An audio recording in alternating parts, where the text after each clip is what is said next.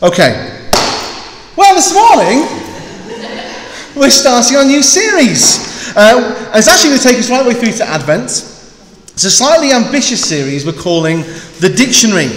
And the aim we have through this series is that I want to provide us with functional definitions of some important Christian words that we use in church all the time. Now, as I said, this is a bit of an ambitious aim, and there are a number of ways it could go wrong. We're going to be covering some really important topics, and although there's going to be a lot of overlap between those topics, obviously there's going to be so much more that could be said every week. That's one of the difficulties we have when doing a topical series, and it's one of the reasons why we don't do them very often. In fact, I think we've maybe done 2 in the past 4 years, something like that.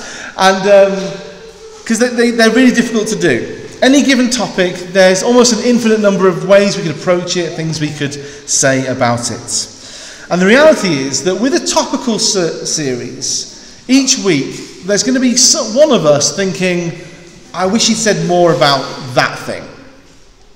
And so the first thing that we can do together to make this a good series is to set our expectations. We're dealing with some really big ideas, and there's no way I can say everything that there is to say. And so it's going to require at least 2 things from you. First of all, you need to trust me. I'm asking you to trust me, that you trust that I'm being sincere, that I'm being diligent, I am studying this stuff and I'm deep in it every week. But above all, trust me that I love you. I do. Trust me that I'm not preaching out of ego, I'm not preaching out of intrigue, not just to kind of tickle our minds and make us think, but out of love. Because I want us to have the tools to have fruitful conversations full of Jesus. I specifically ask for trust because I can't show you all of my working out every week, as it were. None of us are served well if I have to preach in a defensive way, constantly feeling like I have to back up every little assertion that I make and show you where everything is established in Scripture, because we won't get very far if we have to do it that way. Obviously, I'm going to do some of that. In fact, we'll do a lot of that. But it'll never be enough to satisfy everyone's curiosity all of the time. And so, I'm asking you to trust me that I'm not just making stuff up. But this brings us to the second thing you can do. And that's ask questions. Ask questions. I'm asking you to trust me, but that doesn't mean silently just nodding your head and withdrawing and just going, well, I don't agree with that, but I guess I just have to trust him. No. If you're struggling with one of the definitions or something I say, come and talk to me about it. Ask me, where's this from? Where have you got that? I didn't understand how you pieced all that together, whatever it may be. If you can agree to do those 2 things, to trust me and follow up when you have questions, that really helps me. Because it frees me up to preach, knowing that you will follow up on anything that's unclear. And it means that I don't have to just cover stuff just in case. To be honest, that's how it should always be, right? That's how it should always be. Because actually, I love nothing more than hearing from you when you have something to follow up on from the sermon. Because it means you're listening, it means you're engaged, it means you're thinking, and I love that. So, it's a slightly ambitious series. Why are we doing it? The great need for this series is that we are so often kind of talking across each other. We're talking across purposes. Not just in Hope Church, but across the church. There are so many denominations and groups in the Western church. There are so many different ideas out there about what words mean. Even if they are only very nuanced differences, there is still a difference. And so this can easily lead to confusion with us talking with each other, talking at cross purposes. I think you mean one thing, you think I mean another, and it becomes a very frustrating conversation where everyone kind of gets wound up. and there's not a lot of light produced. Take the word evangelical, just as an example. What does it mean to be an evangelical? I reckon, we're not going to do this, it would be interesting though, if we went round this room and I asked you all on a piece of paper to write, what is an evangelical? We would get several different answers. There'd be nobody who would have word for word the same as anybody else, for sure. And we'd have different, if not completely different answers, we'd have different emphasis on our answers. If someone asks me if I'm an evangelical, most often I say, well, what do you mean by that? Because it really depends on the person who's asking. If you mean this, yes, I'm an evangelical. If you mean that, I don't think that's an evangelical. I'm not that. Yeah? Do you see? And so what we need is a dictionary. And what I would like to do at the end of this series is to provide us all with a little printout with all the words we're going to cover and their definition for each word, so that even if we don't all necessarily agree with those definitions, we at least know when Doug speaks from here, that is what he means. Having said all that, this series is not about writing the dictionary or inventing the dictionary. My aim is not to give you my ideas about what these words mean. The aim isn't to have a dictionary of, this is what we individually as Hope Church have decided this is how we've decided to understand these words and use them. No. What we want to do is find out what God means when He uses these words. So how can we know what God means? Well, we might say, just read the Bible and see what He means. And that's right, isn't it? But there is a problem that we need to at least acknowledge. Not a problem with the Bible, a problem with me and a problem with you. Well, a problem with us, humanity. You see, when two sincere Christians who have slightly different ideas about a word, a doctrine, or a biblical teaching, when they are talking about it, they will both say that they are simply saying what the Bible says. But I hope we can agree that God can't mean two conflicting things.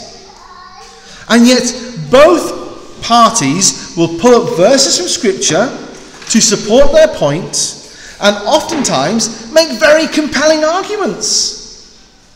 How can we understand this? The only conclusion we can come to is one or both of them, is not understanding correctly what God meant by that verse, by that word, by that idea.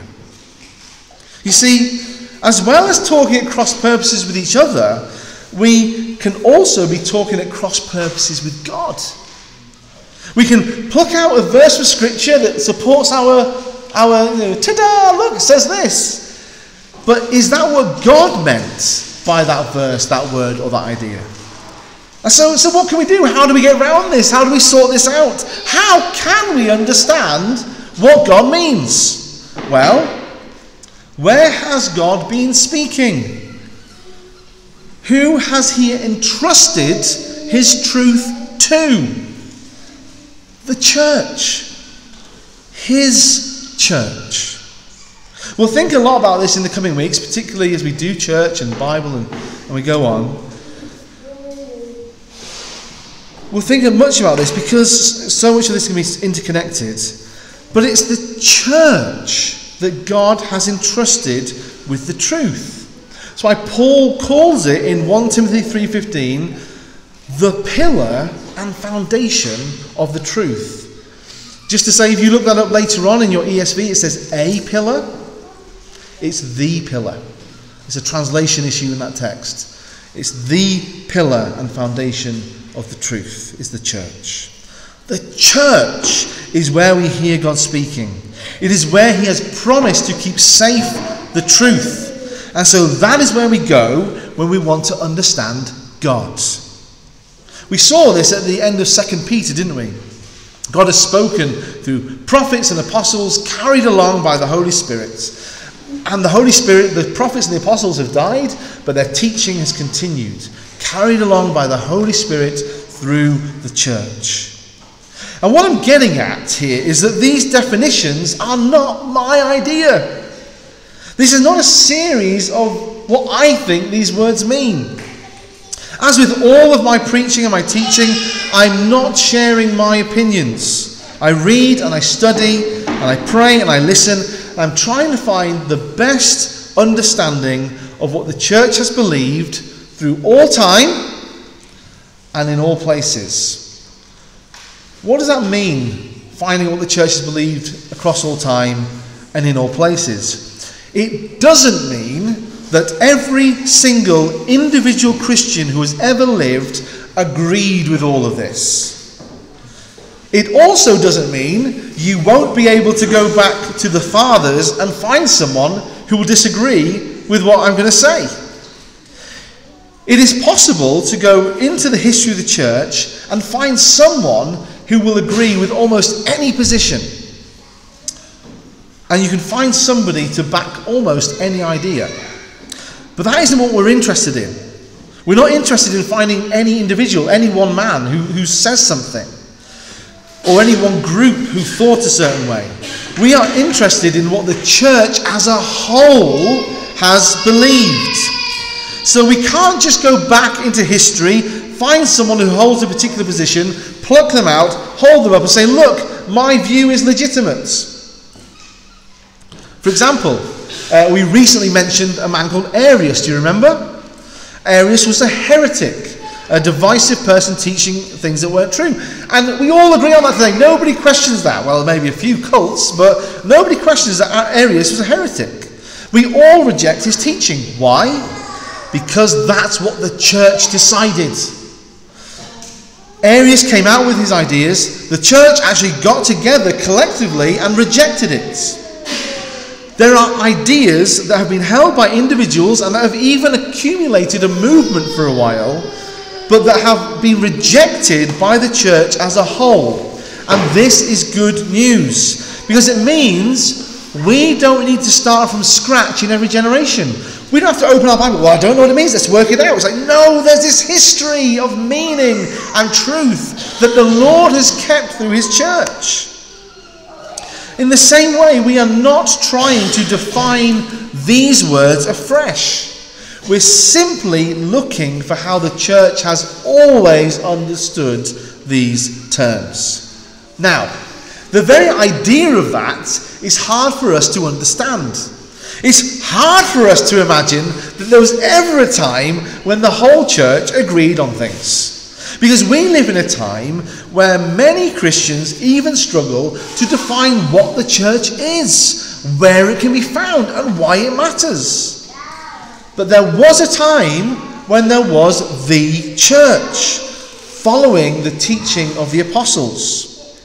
Now, of course, it didn't take long for that to fragment in some way. That's why the councils were necessary. Because people were fragmenting the church. Heretics like Arius and others. But the very action of these councils in the first few hundred years shows us that there was a belief that there was a single movement of the Spirit in the church. They believed that the Holy Spirit was not confused. That he wasn't telling one person over here this thing and another person over there that thing.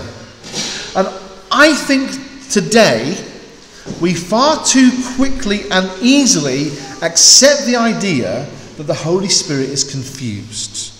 That he must be telling different people different things. But the early church did not accept that so easily.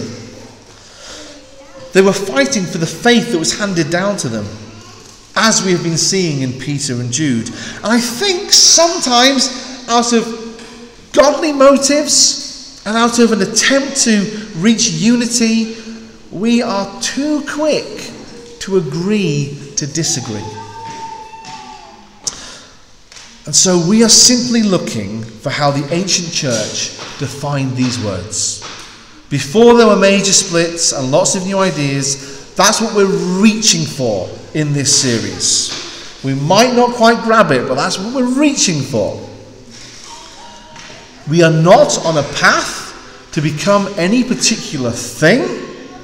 We are simply on a path seeking the truth, seeking wisdom and understanding, desperately wanting to be part of the thing that Jesus started, acknowledging that there is something bigger than us, something bigger than our own understanding, and that we don't have the answers all by ourselves. Our aim here is not to give our ideas or definitions. Instead, we want to root ourselves in what was going on in the very beginning in the church that Jesus started. With all that said, by way of introduction to our series, where do we start? What is our first word? Well, our first word is the word, the eternal word, Jesus. We begin with him.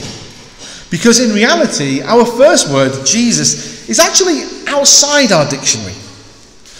As we mentioned before, to give something a definition means to define it, to draw a line around it and say, this is where it begins, this is where it ends, this is what it is.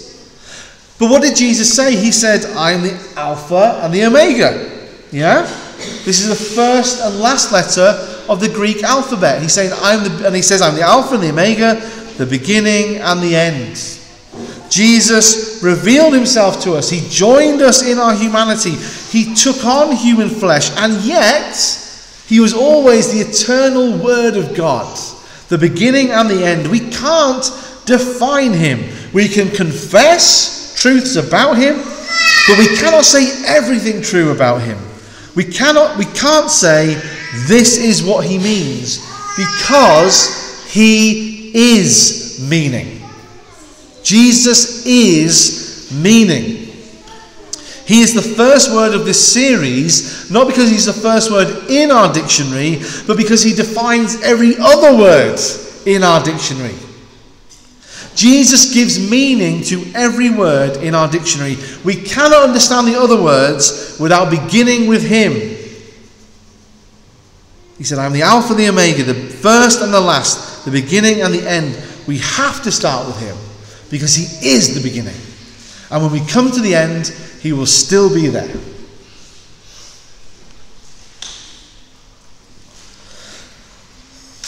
The purpose of words is to communicate meaning. To take an idea or a thought that is in one place, let's say for example my head right now, I have thoughts in my head, and I want to give them a vehicle to carry that thought into your head. Words do that.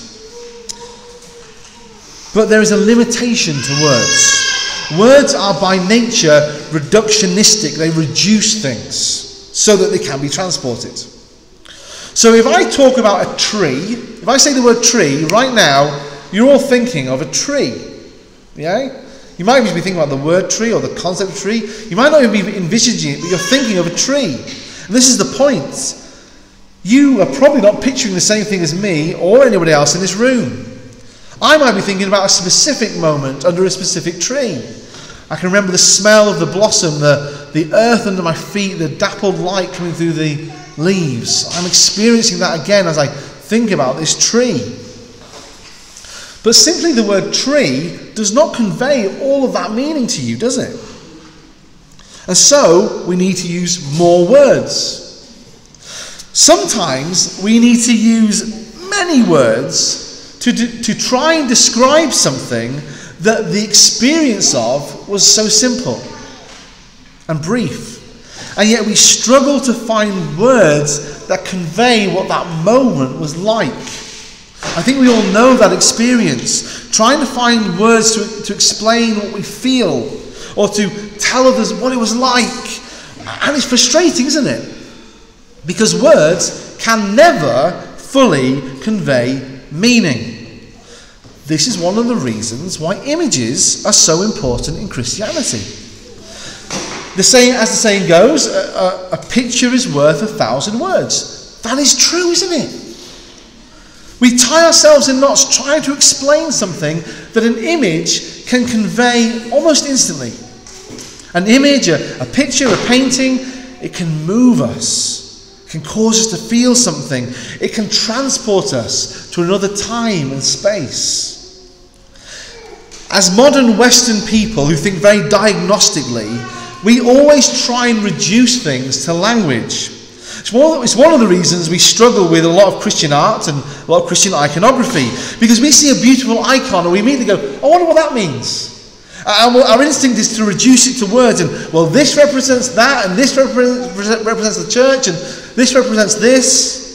But even if we were able to write up a thorough description of an icon, of a Christian image, explaining all the characters and all the pieces, vividly describing the shapes and the colours, we could write an essay on it. Even if we could do that, you would never replicate the experience of just standing in front of it and taking it in. Letting it preach to you. Letting it bring truth and beauty and mystery before you. Words are a tool to communicate. They are an important tool, one we must master, but we must also recognize their limitations.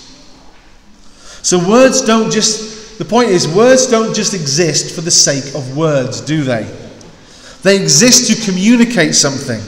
Their whole purpose is to communicate a reality. The words are not the reality.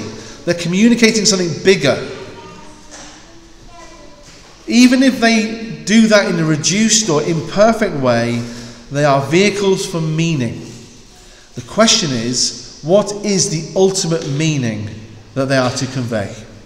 What is the ultimate purpose of words? What is the meaning that is worth communicating? What is it that lies at the centre of everything? What is it that makes the universe tick, that gives everything substance and beauty and meaning?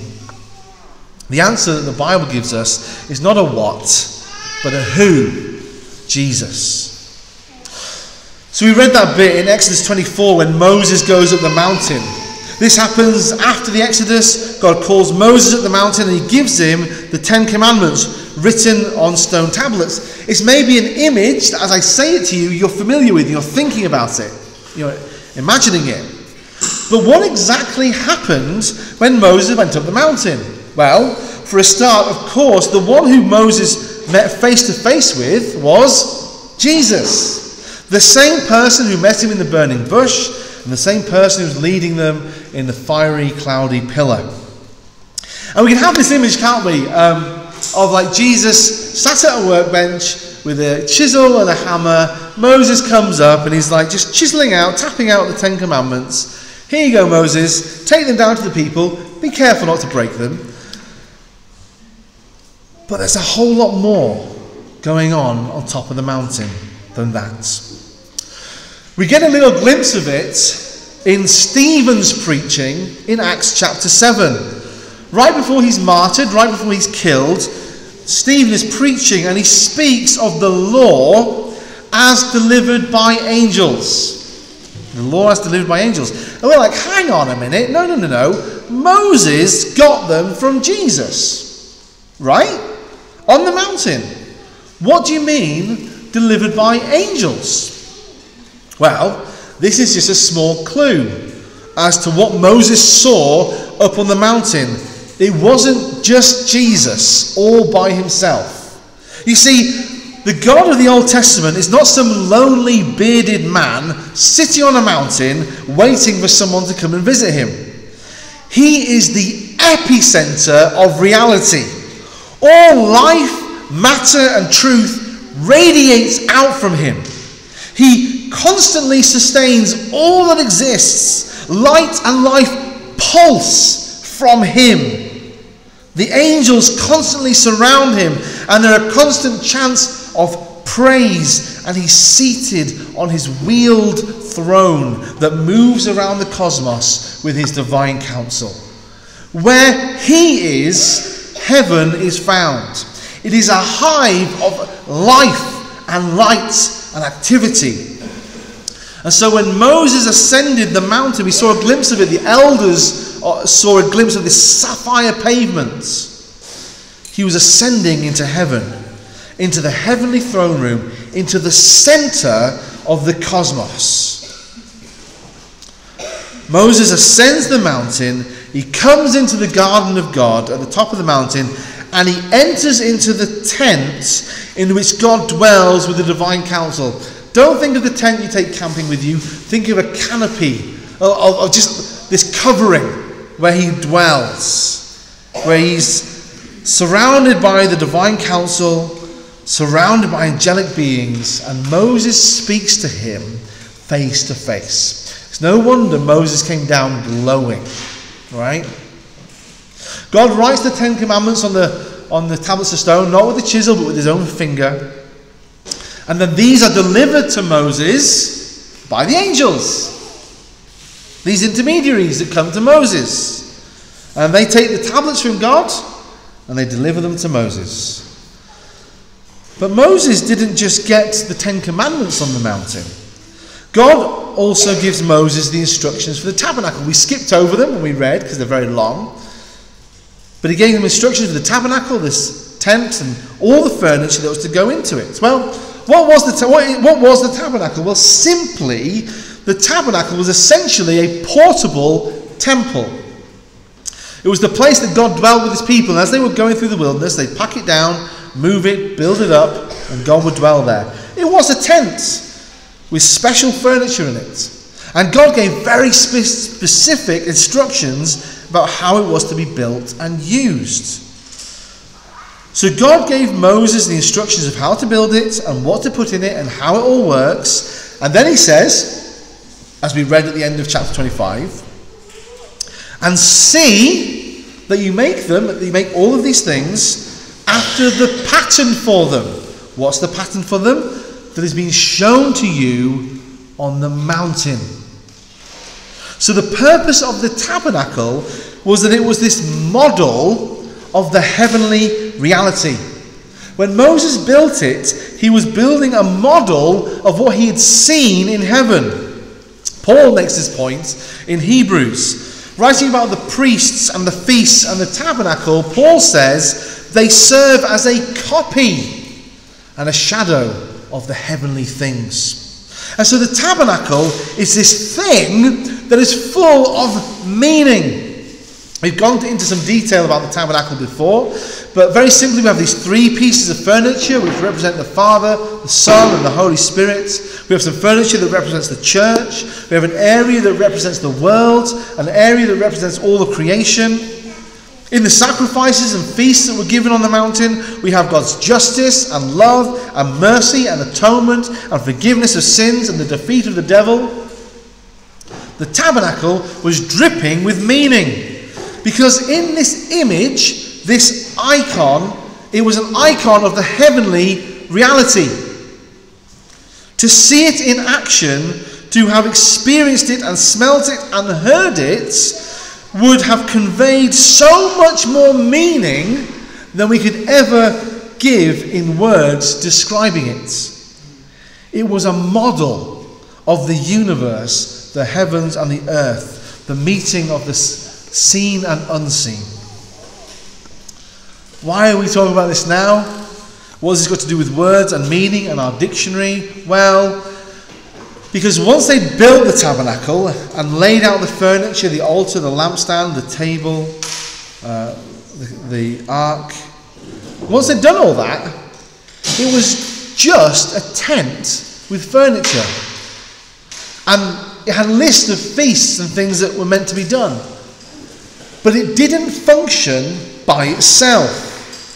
It needed someone to make it all work. It needed someone to make it make sense. It needed someone to go into the Holy of Holies, to light the incense, to put bread on the table, to light the lamps, to stoke the fires, to bring the people into the courtyard, to wash everything, to administer the sacrifices, to sprinkle the blood. Needed someone to make it all make sense, to make it all work. That person was the high priest. Take him out, and it doesn't make sense. There is no meaning. It's just an odd tent in the desert.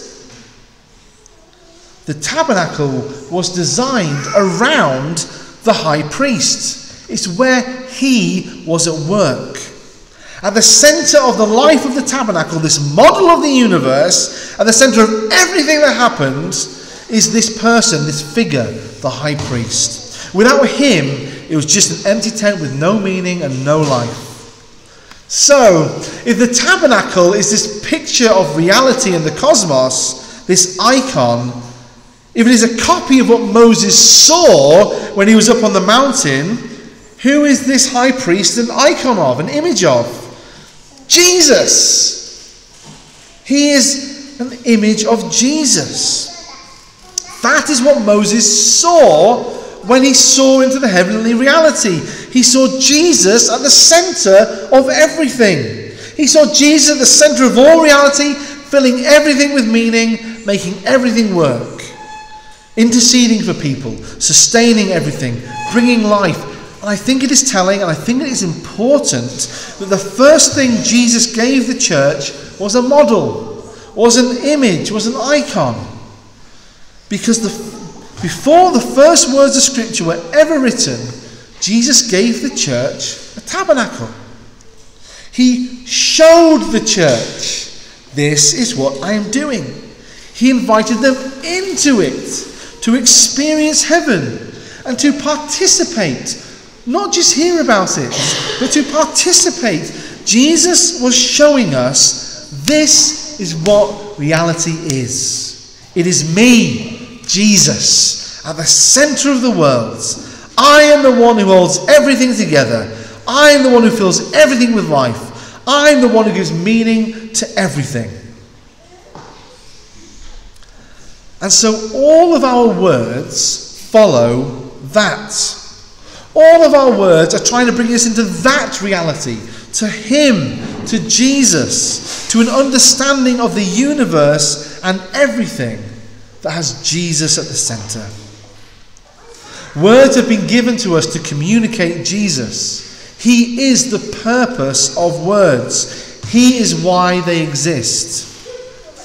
And so all of our words must be in service to that goal, to knowing Jesus, to revealing Jesus, to participating in Jesus. And yet all of our words will fail in this task, or certainly achieve it imperfectly.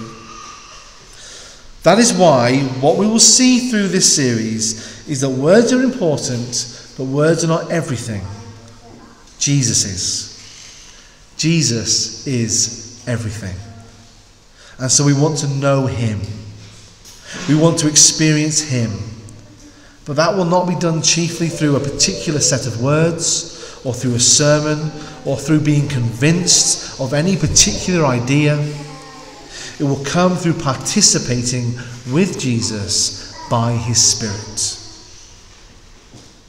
Our words will struggle to communicate the divine, but Jesus is the divine word who communicates himself to us.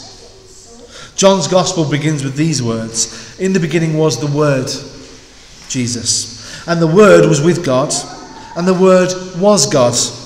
He was in the beginning with God. All things were made through him, and without him was not anything made that was made. In him was life, and the life was the light of men. The light shines in the darkness, and the darkness has not overcome it. He is the only word we truly seek to know. He is the reality that all of the words in our series are trying to explain and communicate. And so, of course, everything that we're going to talk about begins and ends with Jesus. We're going to look at church next week. Church is the people gathered around Jesus. Bible is the book about Jesus. Worship is a meal with Jesus. Sin is rebelling against Jesus. Faith is cooperation with Jesus. Baptism is saved and washed by Jesus. Eucharist, the body and blood of Jesus. Liturgy, the life of Jesus. Treasure, the presence of Jesus. Rest, at home with Jesus. Prayer and Bible study, conversations with Jesus. Orthodox, the way of Jesus. This is our dictionary. All glory be to Jesus. Amen.